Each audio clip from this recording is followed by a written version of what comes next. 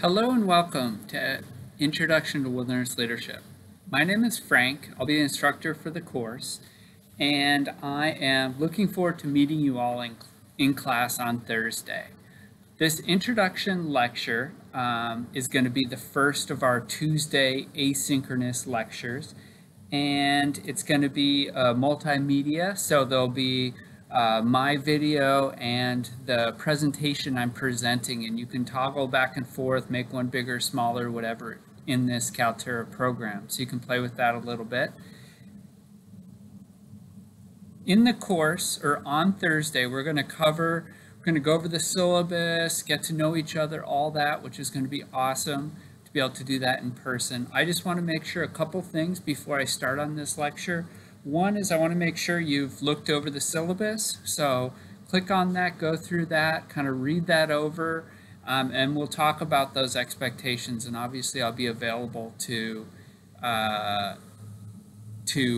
help with any of that as well.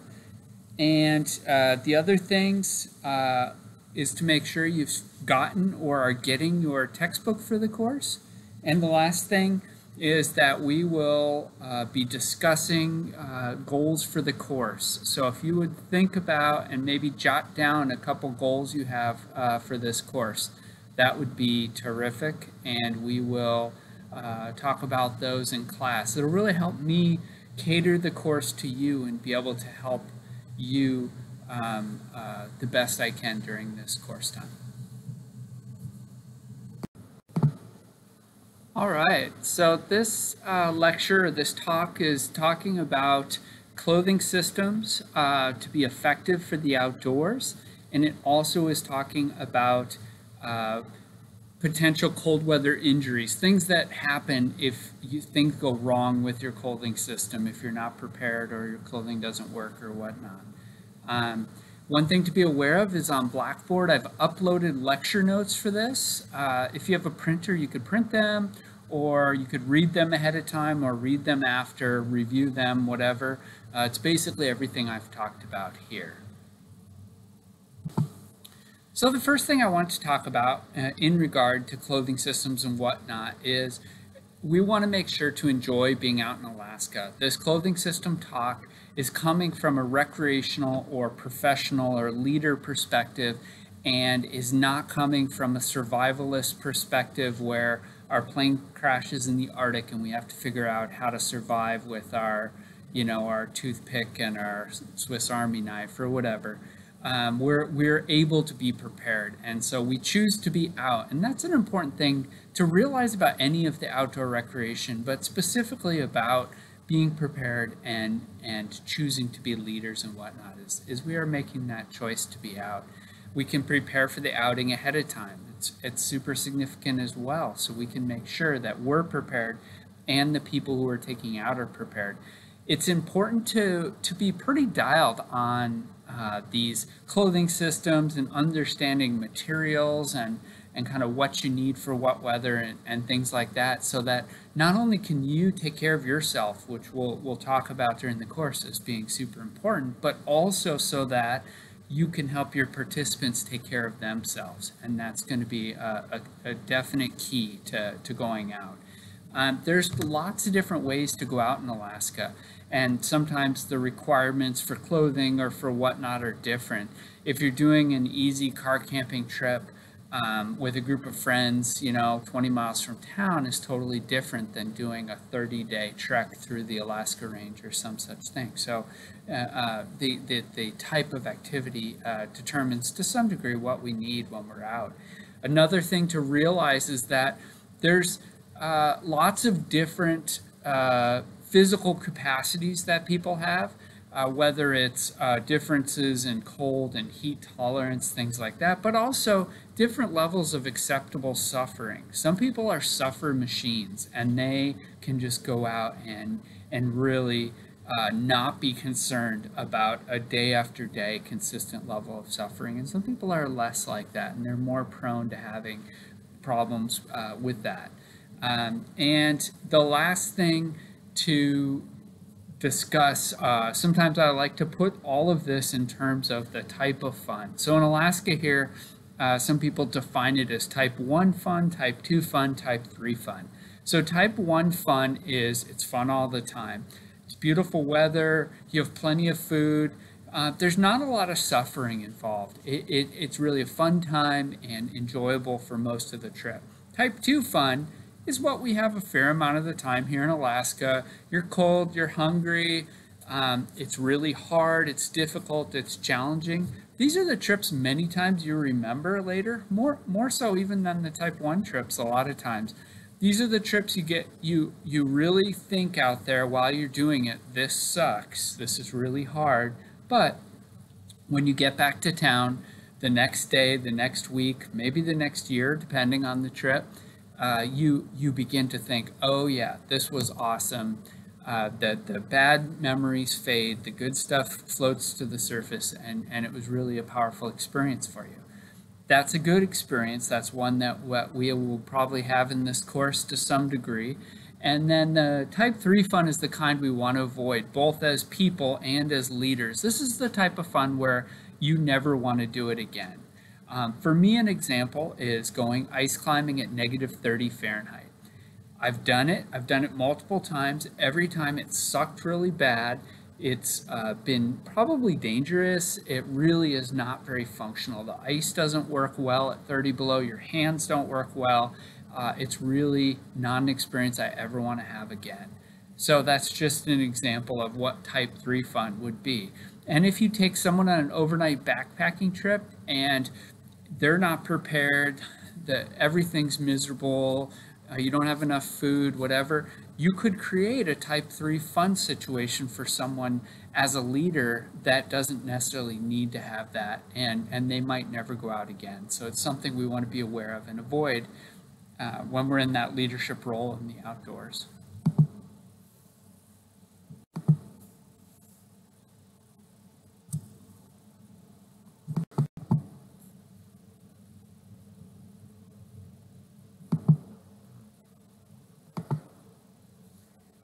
Just a picture of a very cold, windy outing in the Alaska Range.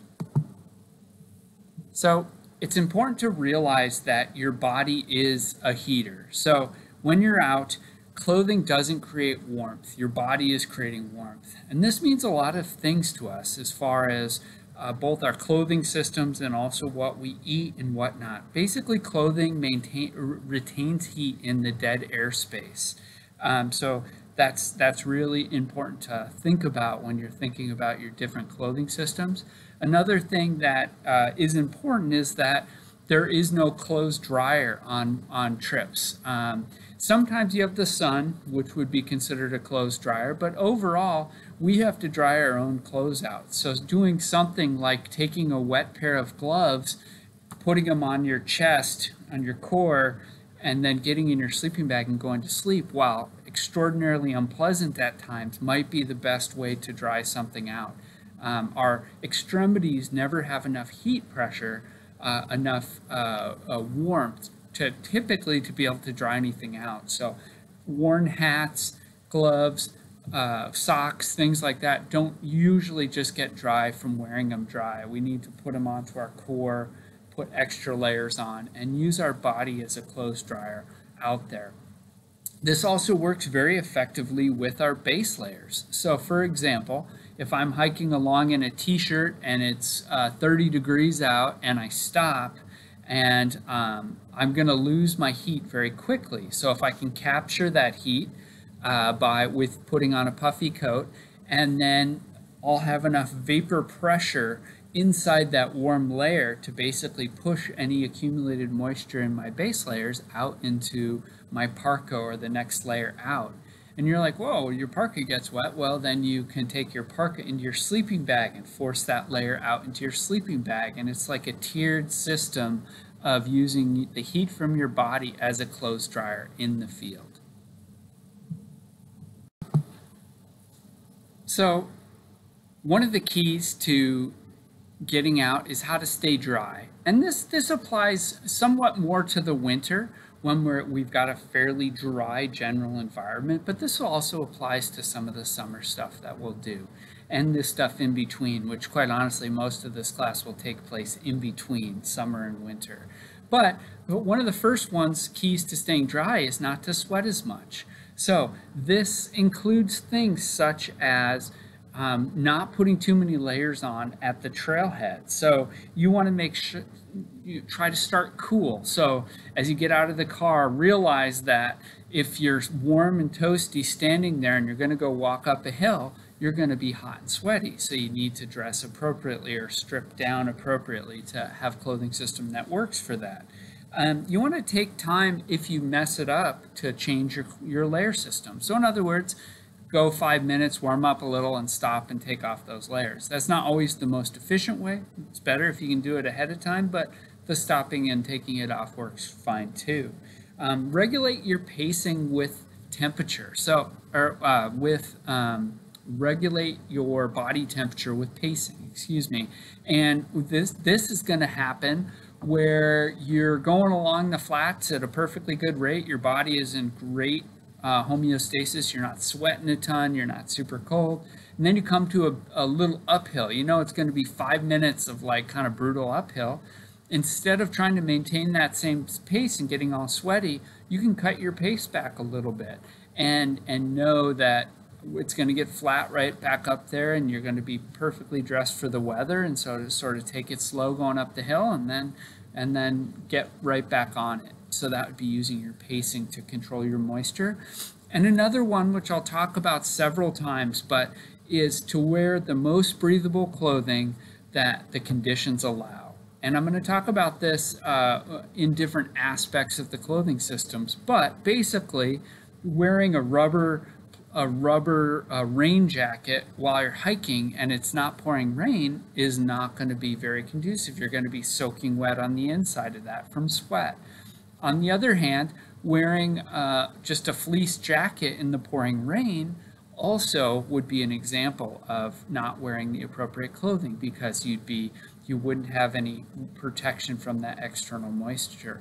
So you want to wear things like breathable soft shells and things like that if the wind and the weather don't mandate wearing a less breathable layer, like a hard shell jacket, a rain jacket, something like that.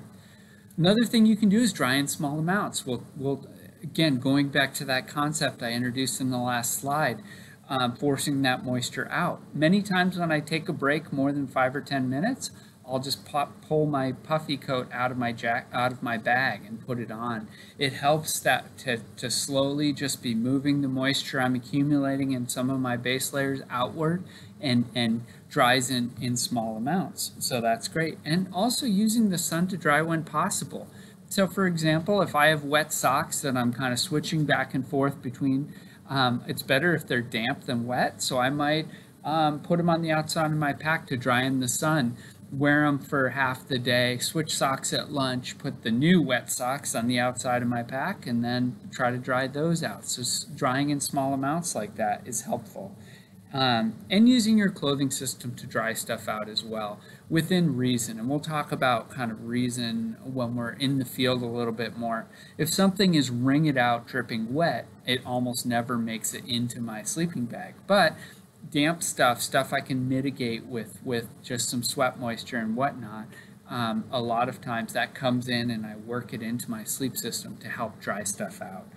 Another one is just avoiding external moisture from the environment. So this is stuff like not being careful with your gear, not dropping mittens in the snow and filling them up with snow, not going over the top of your boots with snow and filling them up with snow and getting a bunch of moisture in there through carelessness, things that are preventable. Leaving your stuff on the floor of your tent where you know it's probably going to be damp or wet, and waking up and having like your gloves be soaking wet because they're in a puddle on your tent floor. Those would be examples. Another one is what I was discussing earlier with wearing your soft shell and making sure that you are wearing appropriate rain gear. If it's raining or it's wet snow, then you wear a hard shell. If it's just breezy and windy, maybe a teeny drizzle, you might decide to wear something more like a soft shell or a windbreaker, something that doesn't provide as much protection. But thinking about that in terms of mitigating the amount of moisture in your equipment through your choices. All right, so involved with all this are some key points to some of the layering systems. So the first one is that you need to make sure to be able to move the water from your body, your sweat and whatnot, away from you. So having wicking base layers, this makes sure that the moisture moves outward. So they're typically synthetic or wool base layers, and we can increase the movement of moisture when we come to a stop or whatnot. In other words, dry out those base layers by adding layers on top, which will help force the moisture outward and dry some of those layers. Another key for me is when I'm thinking between two layers. So I've got this big old heavy snowboarding jacket that's Gore-Tex, but it weighs like 3 pounds. And I've got a lightweight little 8-ounce, also waterproof, breathable Gore-Tex type jacket. I'm going to choose the lighter of those two. And it really comes down to the lighter it is, the less water it will absorb, the quicker it'll dry. So that's kind of my overall concept for most of my gear. The quicker drying and lighter a piece of gear is, the more functional it is in many cases. Obviously, sometimes you need heavier layers for insulation and whatnot, but it just is a general concept. Again, I've mentioned this twice already, but the most breathable layer suitable for the conditions. This is not wearing the rubberized rain gear when you're hiking up a big hill when it's not raining. It's using equipment or clothing that hopefully can be as breathable as possible and also as quick drying as possible. Making sure, I almost always in Alaska here, almost always have some kind of a puffy coat. And this could be a synthetic insulated coat, a down insulated coat, something like that, that I use both for the cold, but also for making sure that I've got something to help in my drying system for layering. Keeping boots or footwear dry as much as possible, or if you know they're going to be wet, which much summer hiking, especially off-trail tundra, muddy four-wheeler trails, things like that, your shoes are going to be wet. And so wearing shoes that dry as quickly as possible. So sometimes that precludes the heavy, like super duty leather hiking boots, because the first time you go over the top of those into a puddle, they might fill up with water and they might be wet for the next week that you're hiking. And so sometimes I'll choose like a trail shoe that's synthetic that might not have quite as much support. It's not Gore-Tex or whatever waterproofing, but I know that when I step in that puddle, 20 minutes later, my shoe's going to be just damp. It won't hold water. I won't have to dump them out and whatnot. I'll just walk them dry because I know in another half hour, another hour, I'm going to go into another creek or another puddle. And so sometimes that's the mitigation strategy. And then when we get more into winter, it's choosing different footwear that maybe has the insulation doesn't absorb a lot of water, a bunch of snow doesn't go over the top into the boots, things like that really help as keys for this layering system. So throughout this presentation, I'll talk sort of about some of the things that I've discovered over the years as far as clothing systems go. But generally speaking, my clothing system for both summer and winter, I like to call it my 5-4 clothing system. Almost always I'll bring 5 tops and 4 bottoms. And the tops include things like a hard shell rain jacket, hard shell rain pants, a puffy coat on top, an insulated top, and a few other various layers as well, a good base layer and whatnot. But basically I find that in most cases I can get away with that kind of 5-4 system for most of the things I do. Doesn't mean it's going to work perfect for you, but it really has been effective for the kind of things that I found. Now that said, I adjust that 5-4 system. I have different pieces for different temperatures. So I have a big like expedition puffy coat for when I go out, it's -20.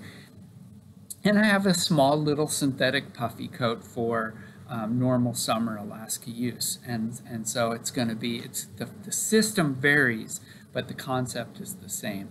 And one of the things that comes about as far as that goes too is I'm not bringing 6 base layers on a 6-day trip.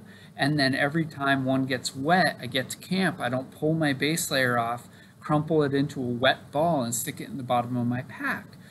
Instead, I will put my parka, my puffy coat on over the top and try to dry that base layer out so that I'm not using multiple base layers, because that base layer you've taken off that's soaking wet is literally just an anchor in your pack. You're never going to put it on again because it's soaking wet, and it's not going to be functional for the trip anymore. So just an example of how that might work.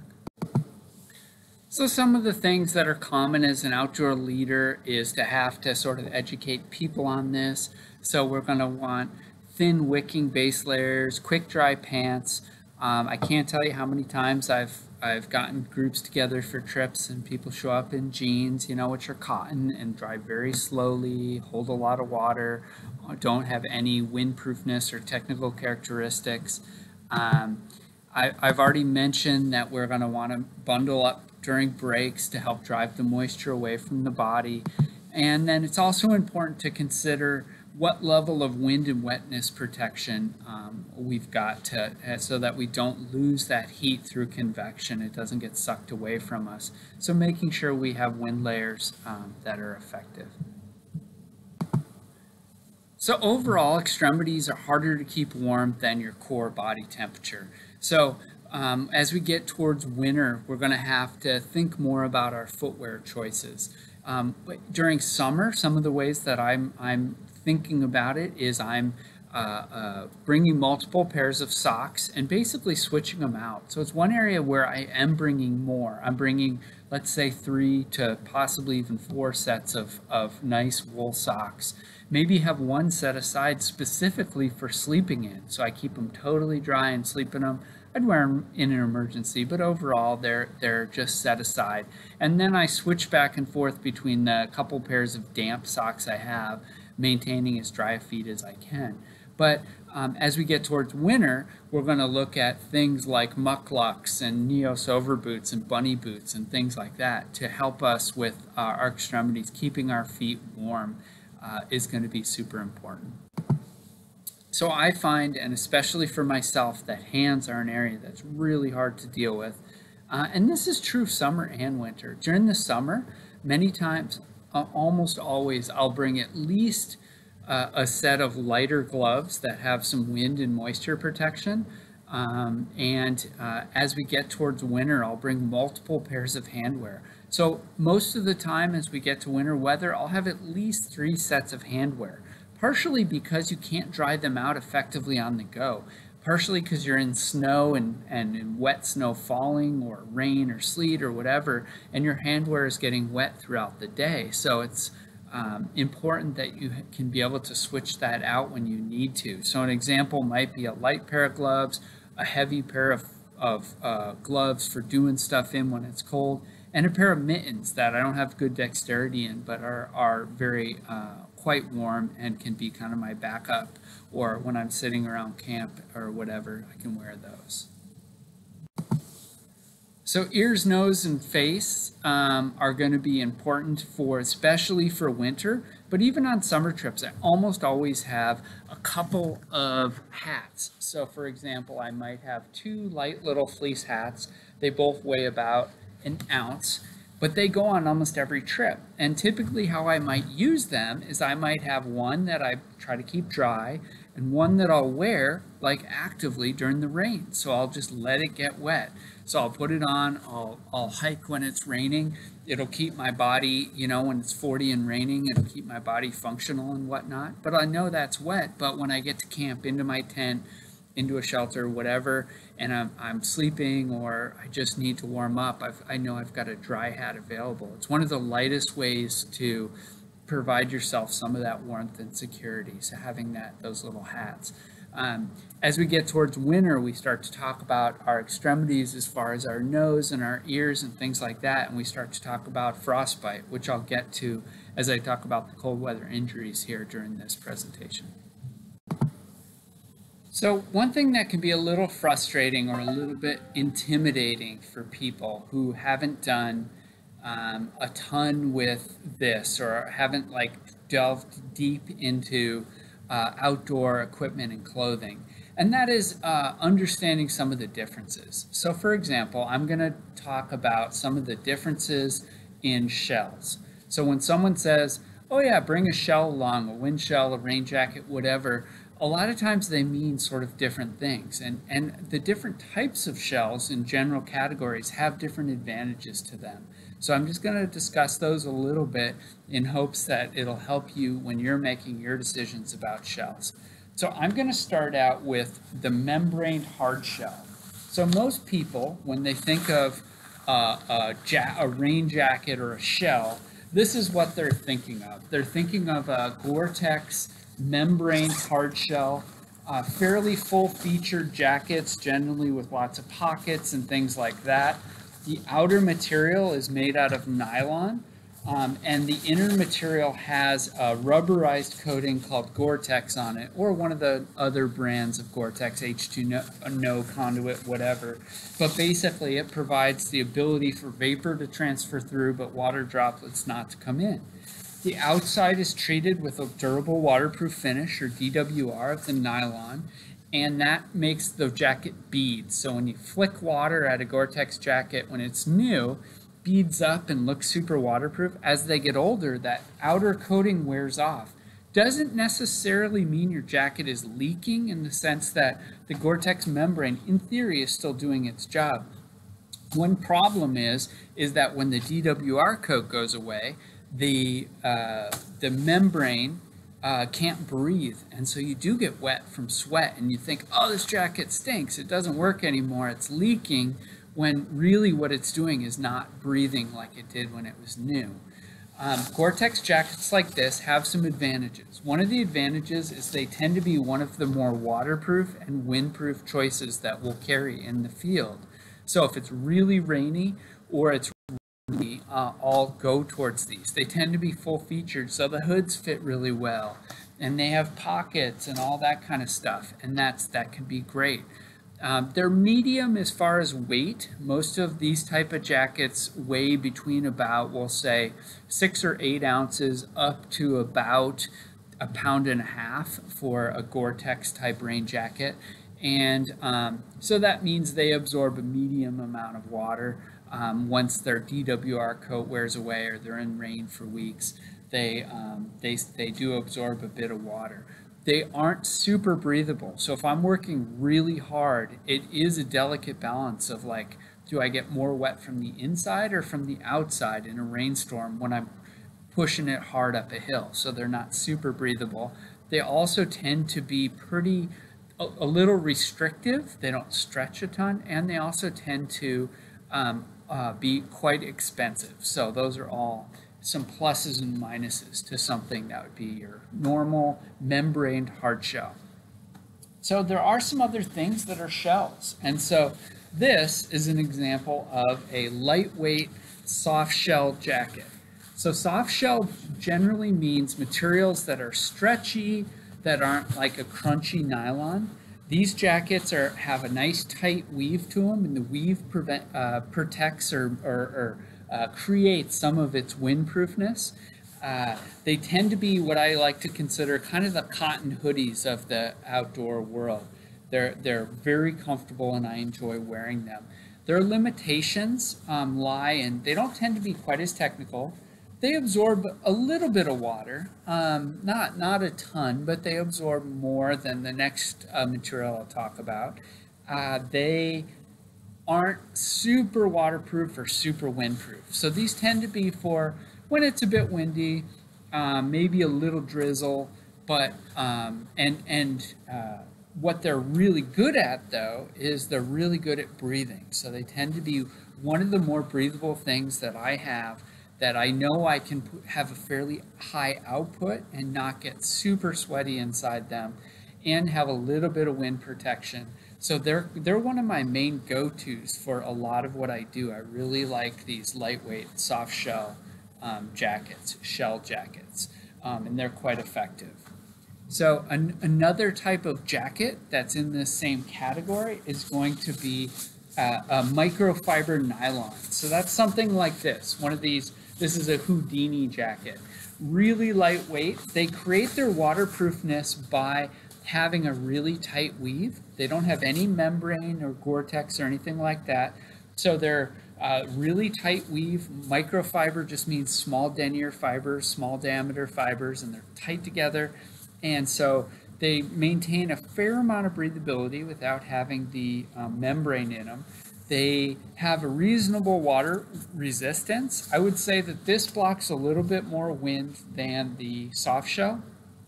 Water they deal with about the same, but this is so light it absorbs almost no water. So this could be soaking wet, jump in a lake wet, and it could be dry very quickly because there's so little material to absorb moisture that it doesn't absorb a lot.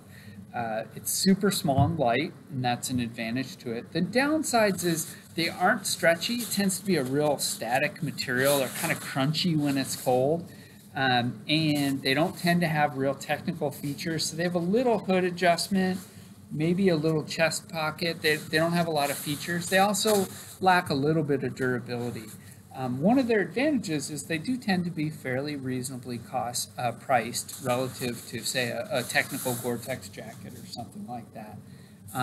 But they have their limitations. So for day trips around town, things like that, the microfiber nylon makes it into my pack quite a bit, but generally speaking, I will have something more like a hard shell on just about any overnight trip for sure. And but most of the time, I'll try to wear my soft shell, lightweight soft shell, and only when the conditions dictate the either a lot of rain or a lot of wind will I, or both, and will I put on my hard shell jacket. So another important thing when you're out is deciding on and getting your hands on some base layers. So there's kind of two main choices that people are using for base layers. We have the synthetic base layers, like the polyester, polypropylene type base layers, and we've got the wool base layers. Typically with those, it's the merino wool, which is the finer denier, in other words, thinner fibered, longer fibered wool that's quite a bit more expensive than the rag wool, the old school stuff, but it has a lot of properties that are nice. So I'm just going to talk about each of those. Don't get intimidated by all of the different techie gear, clothing stuff. Certainly you don't need to have like the entire stable of a million different super expensive technical clothing, but it's nice to know why you choose something when you do have some choices to think about. So to start with, I'm going to talk about the synthetic base layers. So synthetic base layers, again, typically polyester, polypropylene, have the advantage of that they're very quick at transporting moisture. The moisture doesn't get absorbed into the fiber. Polyester and polypropylene absorb 0% of its weight in water. Doesn't mean it can't be wet, but the moisture is just sitting on the surface. It's not in the fibers. And so it does tend to move the moisture quite well. That's positive to the synthetic top. The synthetic tops also are quite durable in that they last a long time for what you get. So those are advantages to a synthetic top. Disadvantages when we start looking at these synthetic base layers are that they wick so fast that you can get evaporative cooling. So if you're wearing just a base layer and you come to a stop and a little breeze picks up, you'll know it sucks that it makes you feel cool or cold more easily. Another disadvantage of the synthetic base layers is that they are, as a synthetic fiber, they absorb odors a lot more than natural fibers do. And so a lot of people, especially people's tent partners, complain about their synthetic base layers. When they wear them for multiple days in the backcountry, they can get pretty darn stinky, and so that's another downside. And a final downside is that they are plastic. They are, and so they don't deal with fire or heat well. So you know, more easily melted and can have problems like that around camp stoves or campfires. So polyester or synthetic base layers. My main thing with these is they're quick drying, and that's what I like best about them. So this would be an example of a merino wool, smart wool base layer. And so these have some advantages and disadvantages as well. Advantages is that this absorbs, the fiber itself absorbs about 30% of its weight in water, which seems like a downside, and it is in a way, but where that moisture goes is into the core of the fiber, and the core of the fiber then holds that moisture away from your body. So you don't get as much of that evaporative cooling feel, and that's why people talk about wool being warmer than other materials when it's wet, is because the moisture's in the material instead of on the material, and that can produce a warmer feel to it. So that's an advantage and something to think about when you're doing it. Another advantage is that as a natural fiber, it's got a natural odor resistance. The lanolins built in, or that are a part of the wool, are much more odor resistant. Doesn't mean you can't get a little stank going with one, but overall they do pretty darn well. The negatives to these is, to start with, they do tend to be quite expensive, and they aren't as durable. So I figure if I buy these two tops, this one will be cheaper to start with, and this one will be more expensive, and I'll probably get at least 3 times the lifespan out of this as I will with this. So that's just a potential, just a thought process as you're looking at layers. And the other interesting thing is, so what I find is in the summer, I almost always end up using wool base layers because I'm not quite as concerned with constant moisture management. I've got the sun available at times, and overall I'm wearing just the base layer more and not wearing any kind of soft shell or shell, so that when there is a little wind, I don't get that evaporative cooling feel as much. So for me, I wear wool base layers most of the time in the summer, and I'll wear synthetic base layers most of the time in the winter, because in the winter it's such a critical thing to dry as quickly as possible and really make sure that the moisture is moving effectively outward in my system. And so that's one way to mitigate or manage base layers. But to some degree, it also comes down to personal preference. Some people definitely prefer natural materials versus plastics and whatnot, and that's valid. So in the lecture notes, along with this slide, I've got a comfortable winter camping clothing system at -20. And I have a list of some specifics, but basically a synthetic base layer, a light little soft shell jacket, a light little synthetic insulated jacket, and a hard shell, and then a big puffy coat would be my 4 layers on top, or 5 layers that I would have with me on top. Don't usually have all of them on, but at camp I might. For the bottoms, I'm going to be wearing some polyester tights, a soft shell bib, I'll have some light Gore-Tex pants along, in other words, a hard shell, and I'll have a puffy pant, so an over pant that is typically synthetic, might be wool, depending, that provides insulation for that camp type environment. So again, 4 bottoms, 5 tops, the 5-4 system. And again, it varies a lot. At +50, which we might encounter, or down to maybe 30 on our later trips, I'll have a little bit different system. But I just wanted to present some ideas about what I might bring in that scenario. So I'm sure to some degree you're thinking, oh gosh, he's talking about all this stuff, and what do I have? To start with, during this course, you're not expected to have a complete dialed 100% clothing system. This is advice for you to learn. It's a safe learning environment. We're going to figure it out. But to start with, we'll sort of start with what you have. And so this is a great way to get started, to think about like developing your clothing system. I've been working on mine for 30 years, and I still tweak it and play with it, and I'm experimenting with it, partially because I need to teach and know, but partially because I enjoy having stuff that is effective. So to start with, what do you own? And it doesn't have to have the little Patagonia label on it or whatnot to be effective for what we're going to be doing and what you're going to do as an outdoor leader.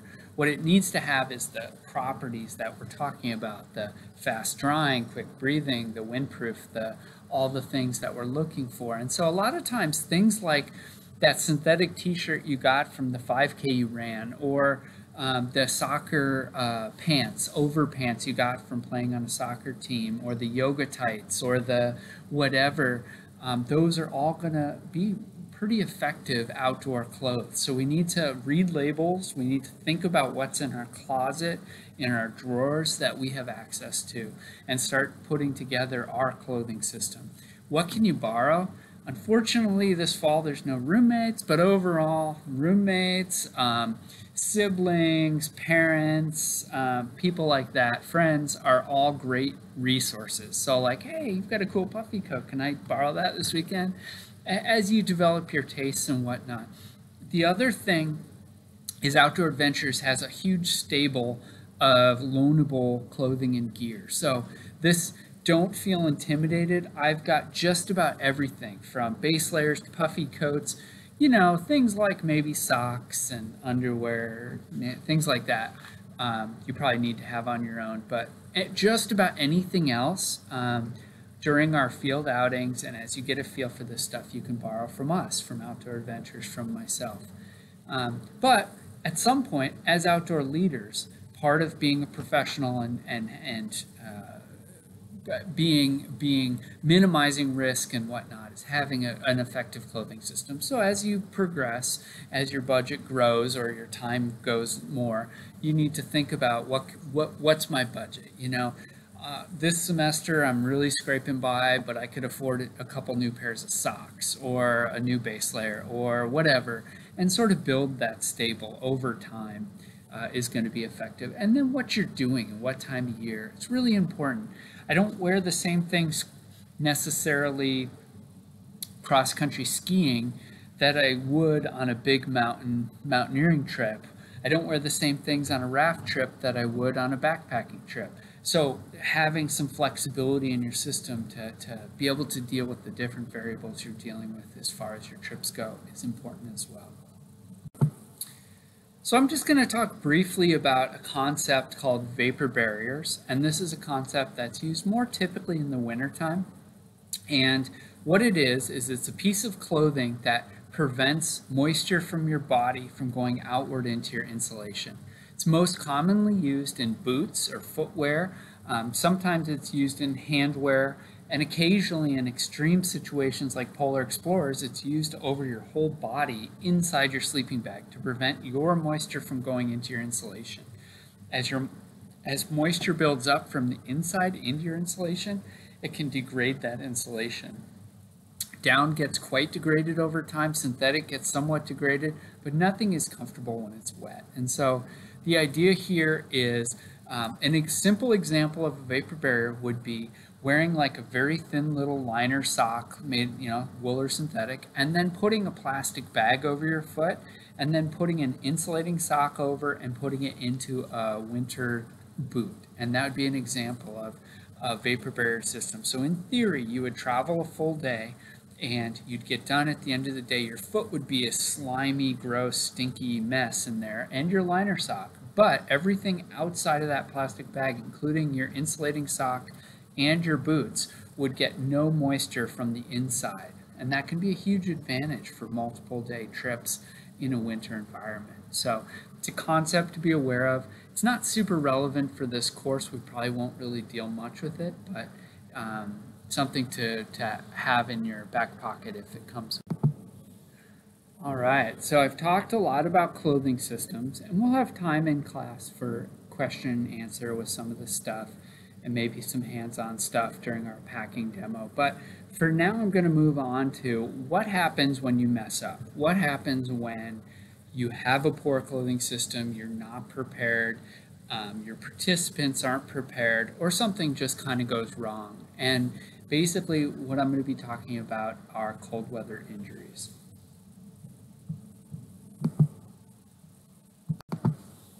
So the first cold weather injury I'm going to talk about is hypothermia. So hypothermia is a drop in core body temperature of at least a few degrees. Our bodies are perfect machines that are in homeostasis all the time. So basically, the blood in your main core of your body, in your brain, in your organs needs to be at 98.6 degrees about for the enzymes to work well, for everything to function well in the cell biology. If it's not, things start to go wrong. And the place that we notice it first, or we notice if the core body temperature drops from the outside, is the brain. And so when someone's core body temperature drops and the blood pumping up to their brain is below 98.6 down into, say, 90, 96, 95 degree range, we have a change in mental status. And so basically they lose their alert and oriented mental status and start to become disoriented. And some people refer to this as the umbles. So people lose some sort of physical coordination that could be gross motor skills or fine motor skills. They can become disoriented, they can have slurred speech, and then they're just not, their personality changes. And sometimes this comes out in the sense of people being very kind of grumpy. Sometimes this comes out in the sense of them not wanting to talk or deal with you or accept any help, which can actually be sort of difficult and confrontational as an outdoor leader.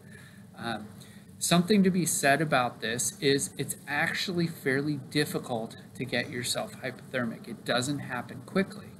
So even a cold water immersion, as a kid, I remember hearing, oh yeah, you're in 30, ice cold water for 3 minutes and you're hypothermic.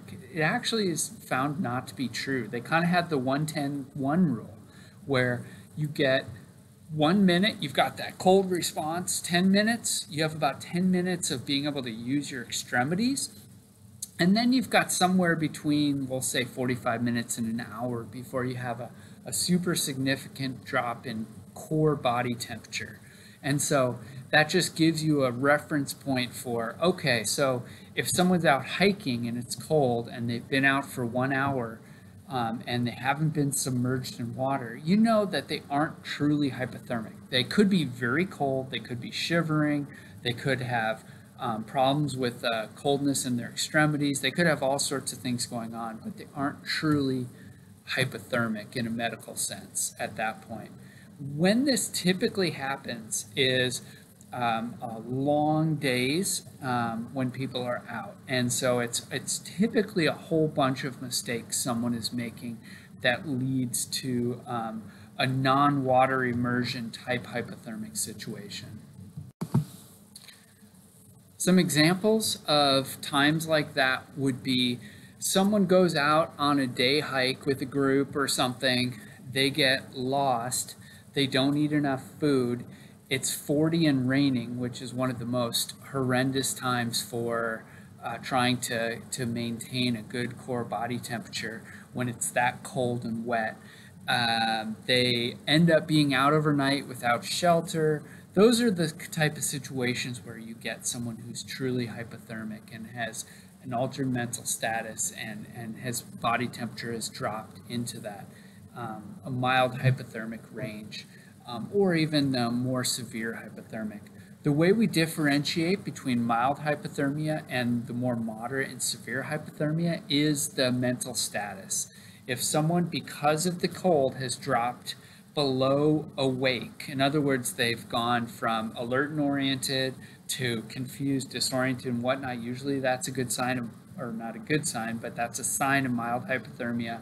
Once they become verbally responsive, pain responsive, unresponsive because of cold, then they've typically moved on to a significant medical problem of severe or moderate hypothermia where evacuation and immediate medical attention are necessary. To some degree, mild hypothermia is something that we'll talk more about, but it is field treatable. We basically need to get that person some food and some dry clothes and some water to allow their body to warm themselves up, and then we need to get them, once that's been metabolized, we need to get their metabolism working again. so we can actually treat this in the field. Obviously, as outdoor leaders, hopefully our spidey senses are tingling and we're aware of these situations and we can prevent them in the first place through our clothing systems and our eating and various things. But if we haven't, we can look at treating this in the field. So the other type of cold weather injury I'm going to talk about today is frostbite. So frostbite is one interesting thing about frostbite is it has to be below freezing to get frostbite. Makes sense. Tissues. You can get really cold, you can get miserably cold, and you can actually damage your nerves and stuff a little bit, but you don't freeze and kill the tissue in the same way you do unless it's frozen. So that's something. This can happen much more quickly than hypothermia. It has varying levels. So from frost nip to superficial frostbite to deep frostbite, and this is a freezing of the tissue. So to start with, frost nip is basically an external part of your skin getting frozen. This is the little white end of your nose or little white earlobes. This is something where you are monitoring your partners, trying to help them at this point, and treating it by aggressively rewarming frost nip. So this is where you won't have blistering and it won't have gone all that deep, and you need to rewarm it and then try to make sure you keep it warm. So this is where we're going to cover up and whatnot. One interesting fact about frostbite is almost everyone who gets frostbite is dehydrated. There are a few exceptions to this. Going -40, going 60 miles an hour in a snow machine with exposed skin, you're going to get frostbite even if you're the most hydrated you could be. But for the most part, the frostbite you see in the field is from people who are dehydrated, because as your blood volume goes down, as you get dehydrated, your blood doesn't go to your extremities as much. We get what's called the shell core effect, and then we have, because of that poor circulation, we have cooling of the extremities, which can lead to potentially to frostbite. So something to be aware of. As we go past frost nip, we get into superficial frostbite. This actually goes down and freezes skin cells, and by freezing the skin cells, the ice crystals basically damage them. The more damage that the skin has, the darker colored it becomes, and the reason is there's more blood present. So it's basically the deeper the frostbite, the more you've gotten down into basically the interacted with the capillaries more, so there's more blood there. The one thing about superficial frostbite, when it gets rewarmed, it'll blister, you'll have nerve damage, it'll definitely be more susceptible to damage in the future and freezing in the future, and that's a bad thing. Typically with superficial frostbite, you aren't losing whole parts of your body. You're not getting the tip of your nose cut off or your fingers or whatever. What's really damaging is deep frostbite. And the reason is deep frostbite gets down into the vein, basically the veins and capillaries, and prevents your body from being able to fix and heal stuff with its immune system and with its repair system through the capillaries. And so you're getting basically any tissue that gets deep frostbite is dead, and it's not going to regrow. The other problem with frostbite, really both superficial but certainly with deep frostbite, is there's a huge risk of infection because your capillary system's not working, and so your immune system is not able to fight infections off in those areas. And so this is where you're going to be losing parts of your body and battling infections. And the other thing is superficial and deep frostbite are not very effectively field treated. So they're almost always an evacuation when you're in the field and these things happen. So this is get the person out and make sure that they that they don't refreeze those parts if they do spontaneously thaw when you're out there. So in summary, with for hypothermia and for frostbite. Dress adequately. That's kind of what this lecture was about, talking about clothing systems and materials and moisture management as far as that goes. Drink water, stay active. Your body is its heater, so your metabolism is what keeps things going. If you're cold in the field, certainly you could put more clothes on, but even more effective sometimes is doing something. So running up and down the trail or the hill or whatever will get you warm quickly. And then really the key, similarly to being dehydrated for frostbite, is running out of fuel for your body. So the very first treatment for hypothermia is to feed someone 50 grams of the simplest, quickest digesting sugars you can, and allowing their bodies to basically rev up their own metabolism through that with that glucose, and then building that fire, stoking it with some more complex carbohydrates, and then at the end bringing in the fats and proteins and getting them so that their own internal metabolism fire is going to get them warm again when they're in that mild hypothermic state.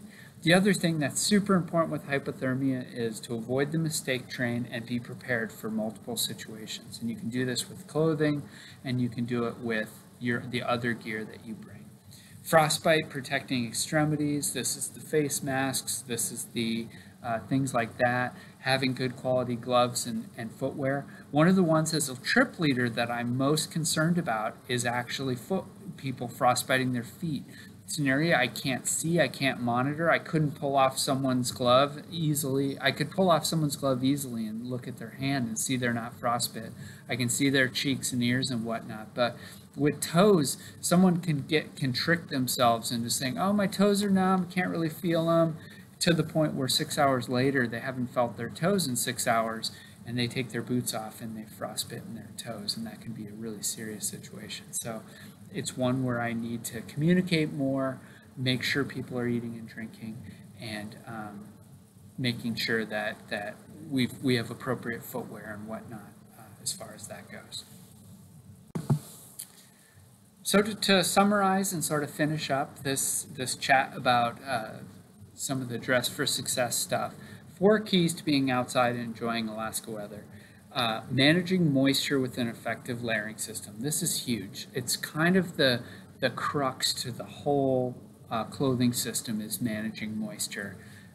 It's definitely a big one. So I'm always thinking about what can I do to manage moisture more effectively, what dries quicker, what's more breathable, what protects me from the outside from moisture as much as possible. Those are all important things. Being prepared for changes in weather is huge too here. Weather can go all over the place, even on the same trip, even in the same day. So knowing and being prepared for those different weather conditions that are out there.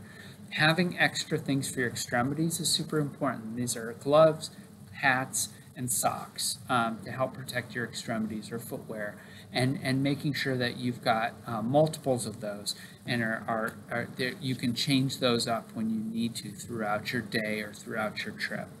And then making sure that things dry quickly and effectively wick moisture. One thing that's a truism is you're going to be wet. Your feet are going to be wet. Your jacket's going to be wet. There's no magic cure. You can buy the most expensive clothing in the world, and you're still going to be wet. And so basically we need to rely on the fact that we can dry our clothing quickly. We have fairly effective shelters so that when we need to, we can get out of the moisture. We've got ways to keep our sleeping bags dry so they're not going to be a liability later, and we can utilize those things to help and then to dry our stuff out.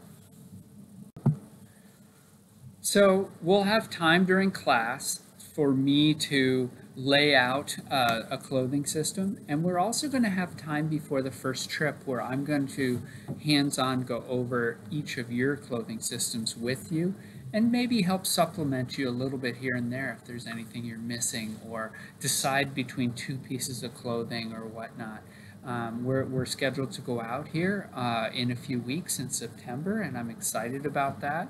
And we will make sure that you get to check out your clothing system and really see where the advantages are and see what works for you. because everyone's a little bit different in terms of their systems. So hopefully this has been informative, and I am looking forward to seeing you all on Thursday morning or afternoon.